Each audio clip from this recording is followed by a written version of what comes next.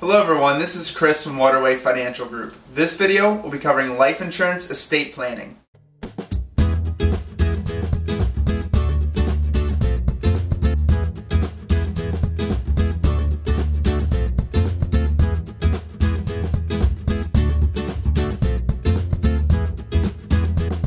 Using life insurance for estate planning is a unique niche which usually requires more in-depth planning than a traditional life insurance purchase.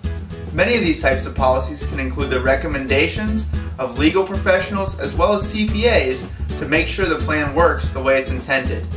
Estate planning cases can range from covering personal property as well as business ventures. One of the primary uses of life insurance for estate planning would be to cover the tax burden which accompanies a sizable estate when the insured passes away. This is a great way to help limit how much is depleted due to estate taxation.